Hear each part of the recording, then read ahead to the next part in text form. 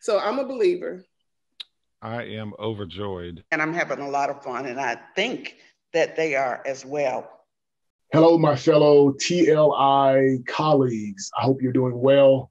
So I wanted to prepare this video just to give some context about where we are now.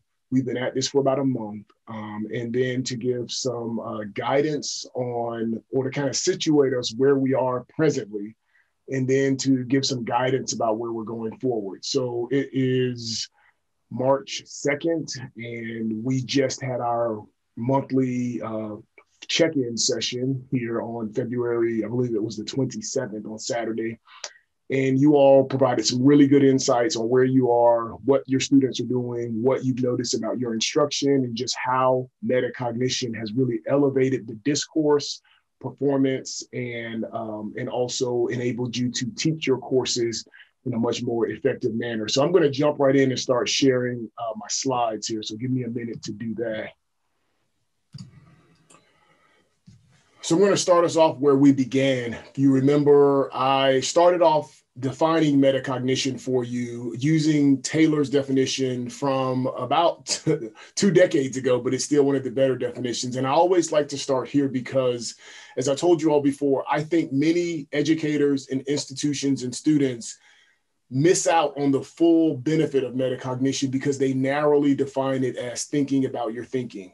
And it actually entails significantly more than that, as you'll see in this definition. And so in our short time together, we didn't get a chance to fully delve into the complete impact of the definition, but we did get into these first 3 lines. So I like to start off with reminding you that metacognition is an appreciation of what one already knows, together with a correct apprehension of the learning task and what knowledge and skills it or managing one's learning requires. And so this is a definition that I like to use because it's very applicable to students, and it helps educators position their students to really regulate and control their learning. And so here's that definition in visually laid out. So this is the first part of the definition: what students know, the apprehension of the learning, appreciation of what one knows.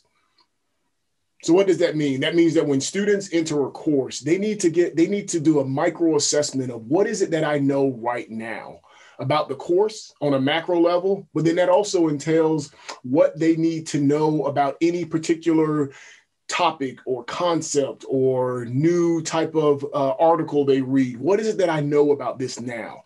Metacognitively competent students ask those questions to themselves almost automatically, subconsciously.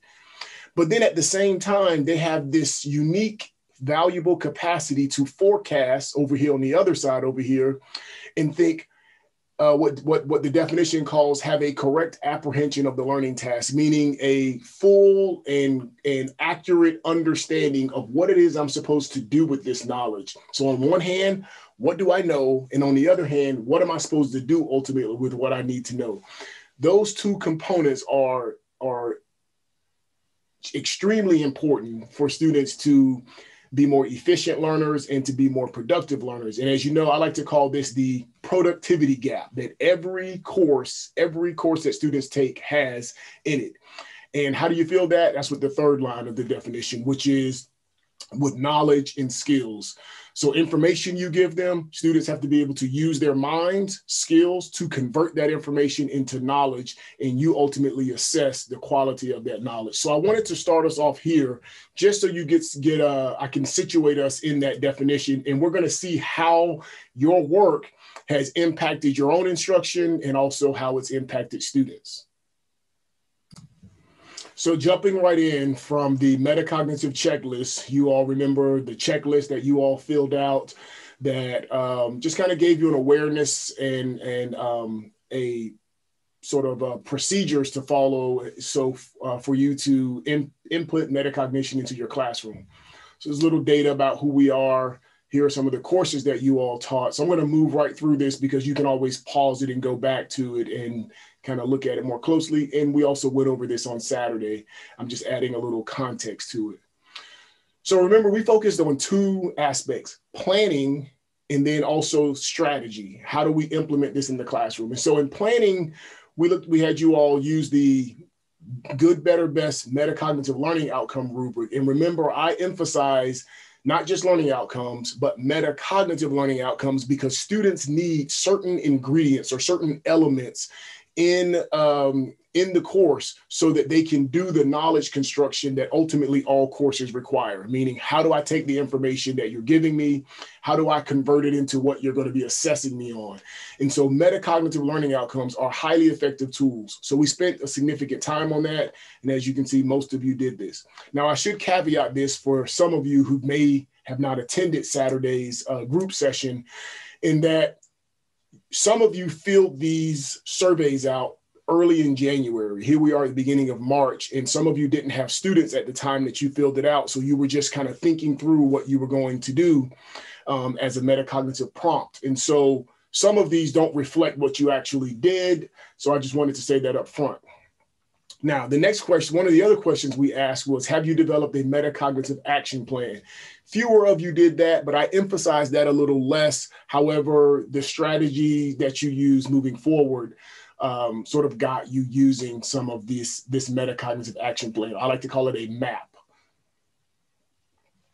Strategy, one of the first things we looked at was how to use your syllabus as a tool to help students look at the relationships among the course content, the modes of thinking, and the academic products for their course.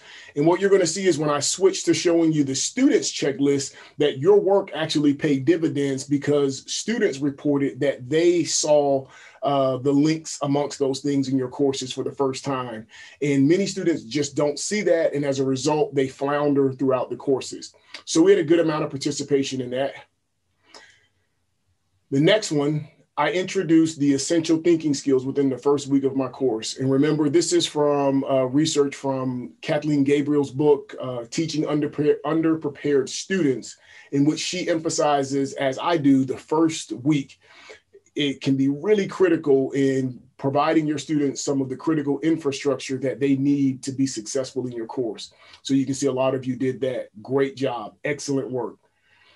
I avoid outcome confusion by modeling the instruction, the modes of thinking students will encounter on my assessment. So you might remember that outcome confusion, that's the common scenario students find themselves in when they can't perform on tests. And the way that unfolds, just to trigger your memory, is whenever you are delivering content, faculty are consciously focused on that content. Students absorb that content consciously, but subconsciously, they also absorb the level of thinking that content is delivered on. And as a result, whenever they study that content, they continually study it using the same thinking skills upon which it was delivered. Well, then later on, when they're assessed on that knowledge, if they have not, if the assessment is asking for a different thinking skill, then students get into outcome confusion, to where the level of interaction they've had with the material when they studied just doesn't match what you're assessing. They get confused, they get frustrated, sometimes they get mad. And so by doing this, you're reducing the likelihood that students are going to engage in outcome confusion. Next part of the strategy we looked at, I will share metacognitive tools I use with my students. So great, the tools that you're using, including the diagram behind me, the Think Well, Learn Well diagram, the outcome decoder tool that some of you mentioned that you're using, the compendium of thinking skills is another. It's great that you're using those in the class, but also it's more important that you're giving those tools out to students, because ultimately I created those tools so that students can become effective, independent learners. And so we have a little work to do there, but again, some of this is reflected because you hadn't seen students yet. And I know from Saturday's conversation that some of you have given this out. It's just not reflected in this early data. This next question says, I provide direct feedback about students' thinking throughout the course. So again, this is just giving students not only the content feedback, here's the content you missed, here's the topics that you covered in your paper, on the test, so on and so forth, but here are the levels of thinking that you struggled with, or here are the levels of thinking that we really did well with as a class, and here's where we need to develop further. Very important metacognitive feedback for students. And that's where those tools come in handy, so that then they can begin to develop the capacity to think at those deeper levels. I incorporate low stakes thinking assignments to assess students' thinking levels throughout the course. So many of you are doing that. That's excellent. And here's some of your feedback that you mentioned in the survey. I won't talk a lot here because you can pause and read this. But you all said some really good things about the question, answering the question of how has thinking metacognitively impacted your instruction? Wonderful, wonderful examples. And the next question that you all responded to was, how has using a metacognitive instructional approach impacted your students? And again, some of you hadn't seen students at the time that you filled out the survey. So we'll see that reflected on the next survey the next time that you'll do this survey checklist. But as you can see, some of you had some really powerful experiences with students.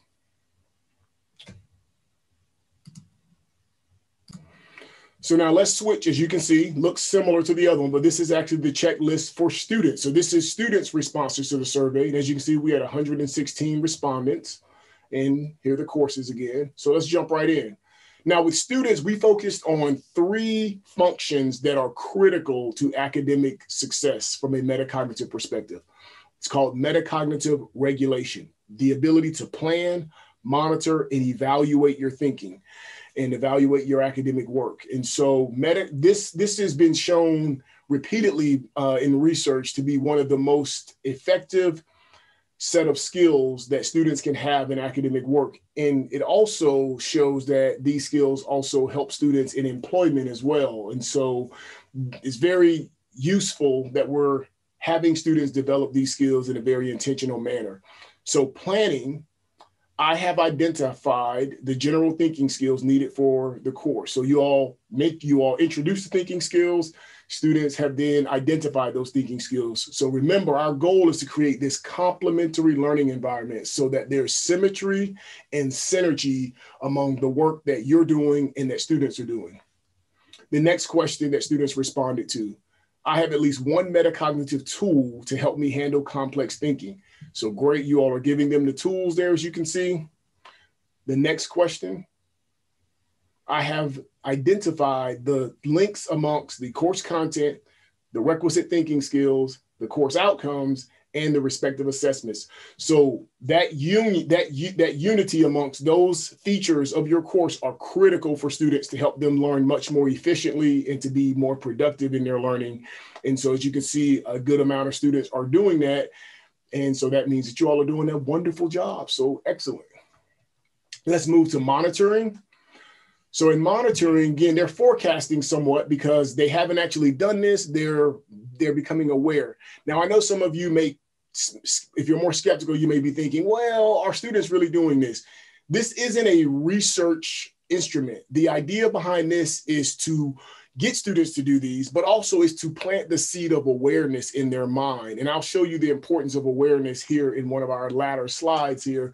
But so students are thinking through about how they're going to do this, because in reality, monitoring is an in vivo or live activity. It's where you're consciously aware of what you're doing while you're doing it.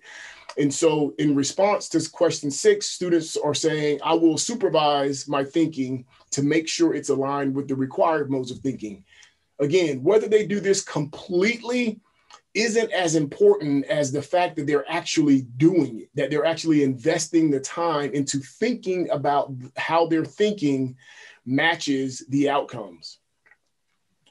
Number 7, I will adjust my thinking when appropriate. Great responses there. Number 8, I will use my metacognitive tools to help me think clearer and better. And you will see this, students are actually commenting on this on the back end in some of the qualitative data that we have as well. Now let's move to evaluating. And we looked at two features, assessing the quality of one's thinking they've invested in their work, and also being certain that they've used the appropriate thinking skills. So you might recall that whenever students do academic work, there's a period when they're going to assess. They're going to sort of do a mental checklist in their minds and say, is this sufficient? Typically, less metacognitively aware students will judge their learning based upon the more visible components. So if they're writing a paper, do I have the word length? Do I have the right font? So on and so forth. But really, when we're assessing students may get all of those visible features right, but oftentimes their paper still falls short. And that's because it's missing the quality of thinking that we want to see. That analysis isn't in there. That deep evaluative component of the writing isn't in there. Or if we're assessing them in a multiple choice test or an essay, the same thing. So as you can see, these fewer students did rated that they were able to do these. This is actually good news to me because it shows that they're taking this survey seriously, that these reflect honest responses, because this is a back-end measure and students are likely saying that, I'm not so sure I've done this yet. So in our subsequent months, we'll probably see that gap close, and that'll indicate that students have gotten some feedback in the form of good grades, good assessment data back from you, and that will close that gap there a little bit if we're doing things right, which all indications show that you are. And then their response to the question is, how has thinking metacognitively impacted your academic work in this course, in the particular course that is being introduced? You can see some of their responses. And on Saturday, we went over this, what these mean. And in terms of the unhelpful, some of you were wondering what that meant. So as you saw in the raw data that I sent you all, that this simply entails students are saying, well, I don't know yet because I'm spending a lot more time doing this than I otherwise would. So that's what those numbers reflect. But that could be a good thing. It's just students are going to be at different places in their academic journey. And so those students will likely move up to this helpful cohort later. And then here's their response to the other question, which was, how has thinking metacognitively impacted your academic work in other courses thus far? And I love the responses to this question because, as I've always said, at every school I work with, I feel so sad for students because everybody's trying to give them strategies or tactics for sciences and tactics for humanities and tactics for pre-professional courses and this tactic for this task and so on and so forth. And students are just weighed down with all of these different tactics. And you have to be, they're trying to navigate all these different things in addition to trying to learn the content. And it really shouldn't be like that. And so one of the things that separates metacognition in the research is that researchers call metacognitive skills domain surpassing. And that's just a fancy term for saying that when students learn metacognitive skills, they're portable. And as you see, even though you all didn't emphasize how these may work in other courses, because metacognition deals with how to learn in general, not specific to any course, students automatically see the benefits in other courses and they automatically transfer those skills and leverage them in other courses, as you can see here. So great work there. So that means that you all are doing a good job. And lastly, I just want to share, when I look at this, I'm pulling out and deducing some of the research that I see playing out in students' comments. And here are some of those terms that come to mind about what students are doing. And I'll show you some other more common research terms here as we end. So again, we've seen what you're doing and how what you're doing is impacting what students are doing directly. And that is what I talk about, of creating that complementary learning environment so that everybody's working together and there's symmetry and synergy amongst faculty and students. So great job. Now, that's where we are. We'll meet again in about a month, but so I want to share some things about what to be doing between now, here we are on March 2nd, all the way through we meet again at the latter part of March. Use this tool that you should see on your screen here. Let me scroll down. I apologize for scrolling on you, but the metacognitive toolkit that you all have. Tactics and tools for creating effective thinkers and deep learners. Now that you've been through this training on the Think Well, Learn Well diagram and these tools, you can now use these tools effectively. And some of you already have. For example, as I scroll again, this table of contents, I just want to bring this up. I'm not going to go into the pages to take up time here because you all have this resource, but this first one, investigating the course title, I'd love when I believe it's Dr. McCarty was saying that in her theater management courses, when she used this tactic, students began to say, you know, this course title doesn't actually fully capture what we're doing in this course. What we're doing in this course actually exceeds the title. That level of understanding and investment in figuring it out is tremendously helpful for students. I mean, that is something that is very valuable, and it shows that they are thinking about the course in a different way, as Dr. McCarty mentioned. Continue using these, excuse me. Go ahead and use some of these tools down here. I won't point out any because all of them are excellent. Just depends on the conditions that you're facing in your class and where your students are. But right now, you should be in a phase, since you've embedded this infrastructure in your students, you've built this capacity within them to think properly and to learn effectively for your course. Now you've done the hard work. Now your job is to reinforce it strategically. So it's at different points, reinforce those thinking elements of the course, and then to remind students, trigger them by saying, hey, remember this, we have an upcoming test. Remember, this kind of thinking is really going to be reflected on the test. So all of those things that we discussed in our Saturday session and in our previous sessions. Now I'm going to share this split screen with you because I want to situate what students are doing and where they are with where you are in your class and what you can expect. So as you can see right here, this is called the good student to great learner transformation process. And it's just a process that you can expect students to go on, and you all are already seeing. So it starts with metacognitive awareness. Research suggests that humans engage in metacognitive activity from age 3. So that means that by the time students are in college, they've accumulated a lot of metacognitive activity. Unfortunately, they aren't aware of it. And so they can't take advantage of it. And that's why their grades and their performance suffers and the classes are less interesting and so on and so forth. So we always want to start from metacognitive awareness, just making students aware of this. And then we want to strategically move them toward metacognitive control. And many of you have the comments that you shared indicate that students are on this path. So let me show you where they are. Stage 1, unconscious usage. Student is unaware of the skill usage. That's where students start, right? They're not even aware of this metacognitive stuff. Now, through you giving them information and then the utility, showing them how metacognition is useful and applicable to their academic goals and their desire to perform well or work less or whatever it may be, that is going to move them to stage 2, and that is conscious incompetence. I know Dr. Clark, you mentioned that that's where your students are, and that's great. That you can get there in one day sometime, one session.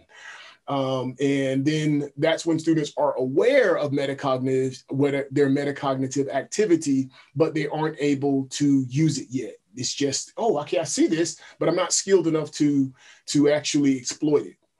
Then through training and feedback, which is what you all have been giving them and what you're going to continue to do, training on how to use the diagram, modeling the thinking skills, feedback on work that they turn in, group discussions, online journal entries, giving them that explicit metacognitive feedback, you're going to move them into stage 3, which is called conscious competence.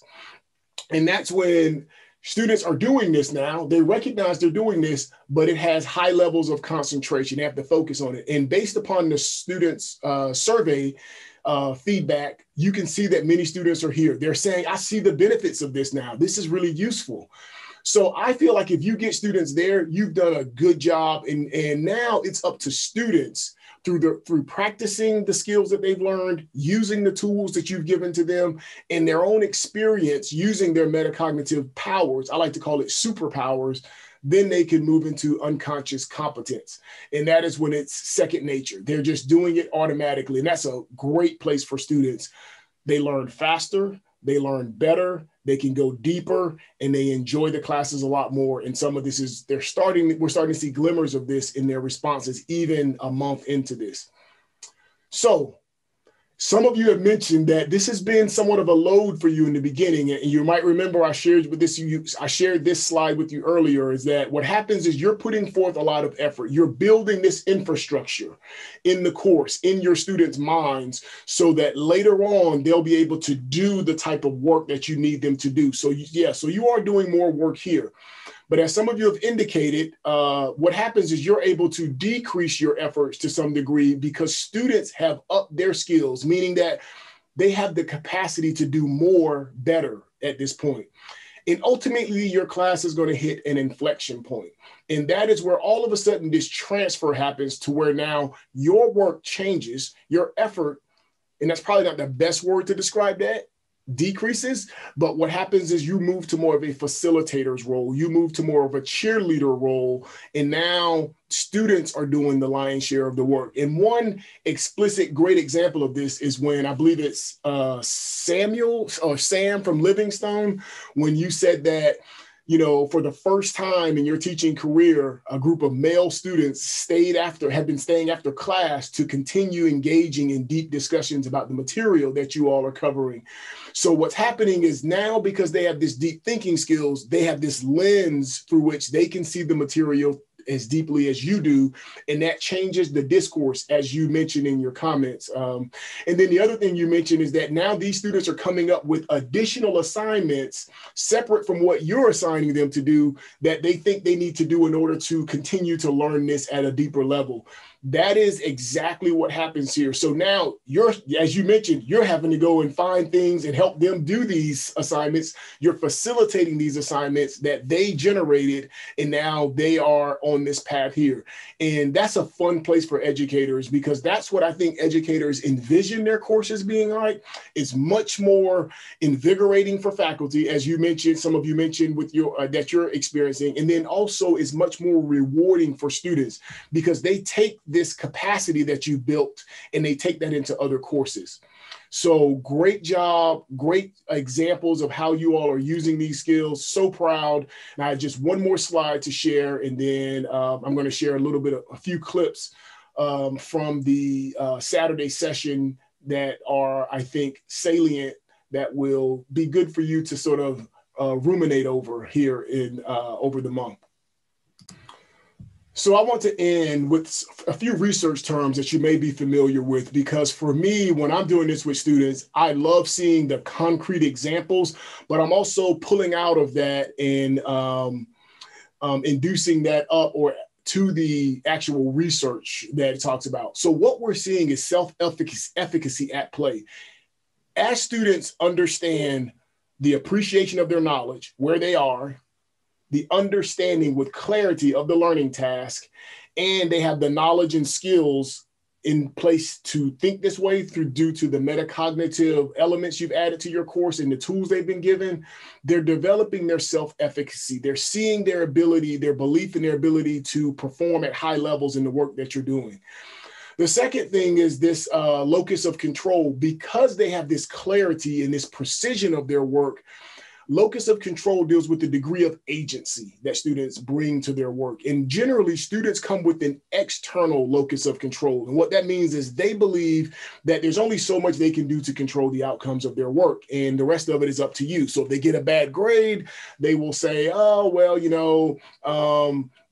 the teacher didn't teach it well, or whatever, so on and so forth. But because you are embedding these explicit metacognitive elements to your course, students are switching to an internal locus of control, which is directly linked to metacognition. And so now those students are saying, oh, no. There are some things that I can do to directly influence and impact my academic performance and my learning and so forth. And that gets to self-regulation, their ability to plan, monitor and evaluate their thinking is going to be huge. It's paying dividends now. It's paying dividends not only in your course, but in other courses, and it's going to continue paying dividends throughout their academic career. This is going to be a force multiplier.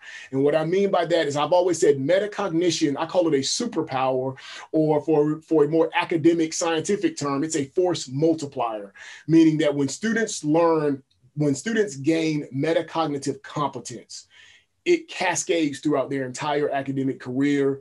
And so you're seeing the fruits of that right now. And then lastly, I like to share this is that metacognition is directly tied to student success, quality education, because now you can have deep academic rigor, although I hate using that term. So I'll say cognitive complexity, meaning you can require students to engage in these complex mental functions, and also transferable education. Because metacognition also, these skills are also valuable in the workplace and are distinctive in the workplace, that students who have these great metacognitive skills, we can expect them to also advance at a much further and faster rate than they otherwise would with these metacognitive skills. And that's what the research shows. So again, I'm going to end with a few clips from you all from Saturday, but I just want to let you all know that you're doing an excellent job.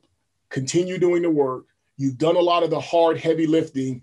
Now enjoy the fruits of your labor by reinforcing and reminding students of these thinking skills and having them use the tools that you provided them. So until we get together next time, continue doing the work. And as I always say, if students think well, they learn well, and they perform well. So good job.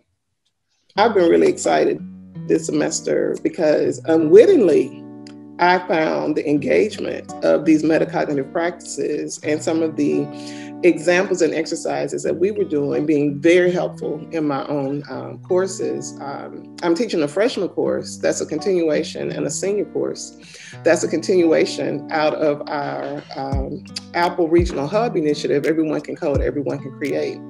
And that is not the class that I anticipated utilizing these metacognitive strategies. And the course I was focused on was my intro to the African American experience. And I was very concerned about whether or not they had the capacity to give constructive feedback, reflectively utilizing the rubric without condemnation and shame, because we're developing them as first year. Well, they came back with excellent feedback, and they reflected on their own learning. They reflected on the assessment of not their grade. They reflected on the opportunities they missed to have had a better project as a result of engaging in the reflection of their peers. So I called Dr. Patterson because I was just like deliriously off. It was just such a great teaching moment. So I'm a believer. You're going to see the work that you're doing pop up everywhere across your courses. It's showing up in my other courses because that was not my focus as a teacher. And I have the metacognitive checklist next to me to think about what types of questions do I need to ask or engage based on the questions that they have related to their learning. Focused on my theater administration class in terms of really exploring metacognition. But as others have said, when I got into it, I said, well, why wouldn't I be really exploring this in other classes too? So I feel that they're doing pretty well about thinking more deeply about their work. And I'm having a lot of fun, and I think that they are as well. And I think they're seeing the linkage between what they're doing and what the expectation is. I do see that students are able to understand and differentiate between the terminology much more effectively than in previous semesters. So I'm very much encouraged by that. We're not at the inflection point. I would say that we are probably in stage 2 conscious incompetence, right? So they know what it is, but they haven't quite grasped, they haven't quite translated the knowledge of what it is into what they're actually doing yet. Instead of just sort of plunging ahead I'm trying to create an environment where we reflect on what we are doing, and it seems to be working well, and students appreciate it. Students have said that they appreciate thinking about thinking, and that the things that they're realizing in this class, they're applying to other classes. And it was amazing to see how all of a sudden there was this competition on who could actually, write really high order thinking questions. And they were able to see, based on what they did initially without it, and then with it, how they were able to really create more complex questions, if you will. So that has worked out really well. And also with the rewritten MLOs that we did near the end, I found that students are able to, I think now they're much more aware of how it is that they can achieve whatever the goals or student learning outcomes are for the semester, or the class, I should say. So I think that overall it's going okay, I would say, very optimistically. So I think that this PD has helped me with being more intentional in my practices, right? So I used to create assignments that I kind of felt like I wanted to meet the learning outcome, but I wanted them to be interactional and fun. And I didn't realize that I could still achieve those things, but be a lot more strategic in what I'm doing. So building students towards that deeper understanding of the material. I am overjoyed. Now, this is something that I haven't seen in the 4 or 5 years I've been at Livingstone. Students staying after class to talk about the content.